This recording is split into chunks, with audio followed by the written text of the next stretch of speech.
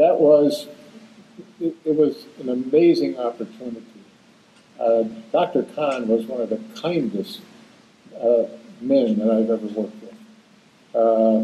You could never ask a question that he considered dumb. He would always explain why.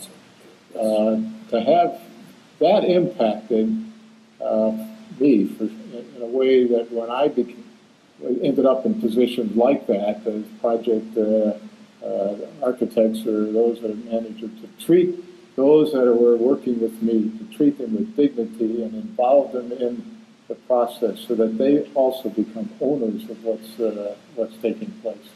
It was an ideal for me, an ideal situation.